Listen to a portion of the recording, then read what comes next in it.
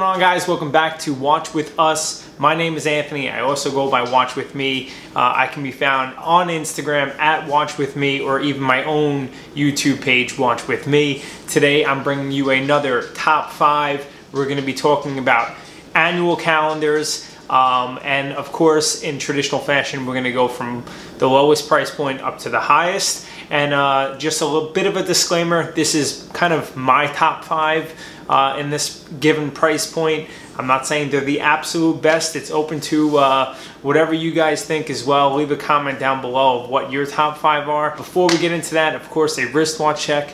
Today I am wearing my Panerai 312, and I have it on this new cool kind of military green rubber strap that I absolutely love. I think it fits the watch really well, and I'm really digging it. So enough of my watch, let's get into the top 5. Alright, so number 1 on the list, this is the only watch that isn't in production anymore. It is the Breitling Transocean 1461. 1461 standing for how many days are in 4 years, excluding the leap year. So this particular watch is a 43 millimeter.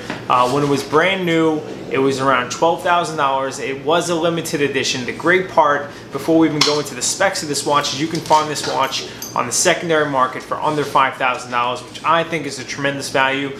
It is an ETA movement with a module, so it is slightly thicker than what I would prefer, but for $5,000 you're getting a chronograph, an annual calendar with moon phase. I think it's a spectacular watch. It has the pump pushers, the case design with the lugs extending a little bit further out. The raised sapphire crystal is very reminiscent of the 1950s and 60s. I was always a fan of the Transocean line. I was sad to see it go. Now they introduced the Premier line, but I hope they reintroduce this particular movement because I think it offers a tremendous value for what you're getting. I personally love the watch with the black dial and the Milanese bracelet, but most would probably prefer the leather strap. I understand the Milanese bracelet's a bit out there. If you haven't had a chance to see this watch in person, it's going to be difficult to find it in person, but at least go online and watch some videos on it or even see where they're being sold. Awesome watch, and that's why it's number 1 in terms of price point on my list. Like I said, it did retail for around $12,000, but now can be found for under $5,000. Now, number 2 on the list, I'll be honest with you, up until a year ago, I didn't know much about this brand, but it's Carl F. Bucherer. Now, some of you might know that name vaguely. Bucherer, which is kind of owns Carl F. Bucherer, but Carl F. Bucherer is the watch company, and Bucherer is the jeweler that just purchased Tourneau. But the watch company, Carl F. Bucherer, makes an amazing, very clean chronograph watch with annual calendar. Now the watch is very clean, and compared to the Breitling, it's an annual calendar, but it's telling you everything you need to know in a very clean way. And the one that I absolutely love is the kind of panda dial, 2-register chronograph with rectangle pushers. Just an absolutely beautiful watch. Again, it's not an in-house movement, but it is a module chronograph. But despite being a module chronograph, it fits much better on the wrist. This watch is also a limited edition. It's around $7,200. It's an absolute bargain of a watch. It fits the wrist so well. It's so comfortable. You're getting an annual calendar and a chronograph for retail under $7,500. I really don't think anything else can compete with this watch on the market.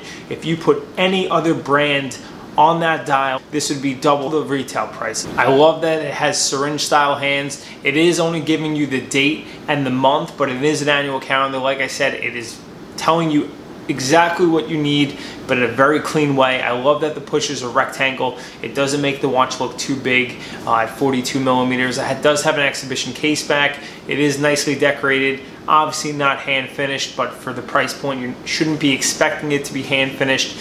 So number 2 on my list is the Carl F. Bucherer annual calendar chronograph. It is a limited edition. Retail price is around $7,200. An absolutely amazing watch. Probably should be number 1 on the list based on price point, but because the Transocean you could find at a lower price point, we're going to leave this at number 2. So number 3 on the list, we are jumping up to a much higher price point. This one is around $21,000. It is the IWC Portugieser annual calendar. My personal favorite is the blue dial that I'm showing you here. I love the fact that this is telling you all the information that you want to know in a very, very clean way. The dial is laid out beautifully. I do have a bit of OCD, so I love how clean this watch is. It is slightly thicker, and it is absolutely the biggest watch on the list. It's over 44 millimeters, 44.2 to be exact. But I do love when you flip it over and you look at the in-house made movement.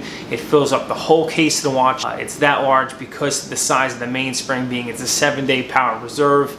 I think the movement's finished beautifully, as is the case, and the beautiful blue dial. Let's face it, blue is one of the most popular dial colors nowadays. And like I said, an annual calendar plus a 7-day power reserve, $21,000. It is a higher price point, but I think you're getting quite a bit. That's a retail price. These can be found for a bit less, and that is why it is number 3 on my list. Number 4, also under the Richemont family. How can we talk about complications and calendars without talking about Jaeger LeCoultre or Jaeger LeCoultre? Whatever you want to say is fine with me. We'll just call it JLC. The JLC Perpetual Calendar, stainless steel. It starts at $20,000, so it would be less than the IWC. But the one we're going to be talking about today is the rose gold version, still a steal at $30,000, super thin, 39 millimeters, 100% in-house made. Now, everyone knows in the watch community that when it comes to JLC, they're called the watchmaker's watch, meaning watchmakers that are very technically savvy when it comes to movements. This is their watch of choice, meaning the brand. You're getting so much information.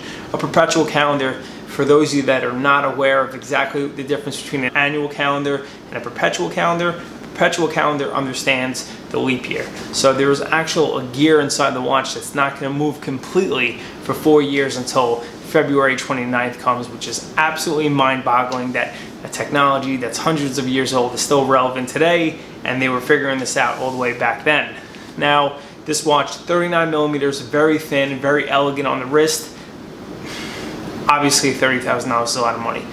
But to get a rose gold, in-house made perpetual calendar, you're really gonna have to spend maybe double this price once you go into the really, really high-end brands like Patek Philippe, Zona, Vacheron Constantin, and other brands like that. So for what JLC offers, I don't think they can be rivaled, to be honest with you.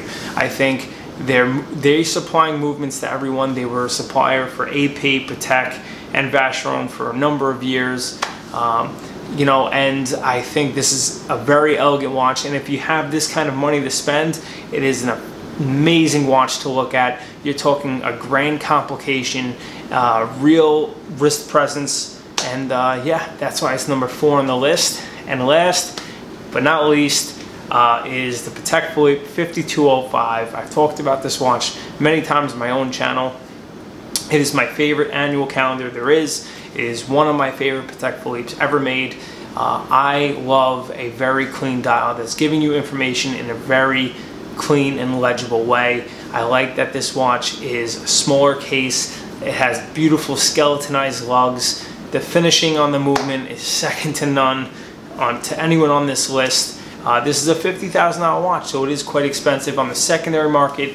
If you're looking at the white gold version with the white dial, you can kind of find them in the low $30,000 range, which is absolutely a steal in my opinion, because you're getting the Holy Trinity, the top of the top Patek Philippe annual calendar, and you're getting it at that price point. This one does retail at $50,000. I think a rose gold with cream or white dial is the perfect combination. It wears extremely well on the wrist, and that's why it's on my list. But that's it, guys. That's my top 5. Do me a favor, if you liked the video, give me a big thumbs up. It lets me know that you guys are liking my top 5 videos. And most importantly, leave a comment down below. What are your top 5 annual calendars or perpetual calendars or any calendars? I would love to go through the comments and read them all with the team and kind of start a dialogue down below. But like I said before, you can find me at WatchWithMe on Instagram or on YouTube on my own channel, where I talk about cars and watches and a little bit of fashion. But that's really it, guys. Thank you so much for watching, and until next time, take it easy.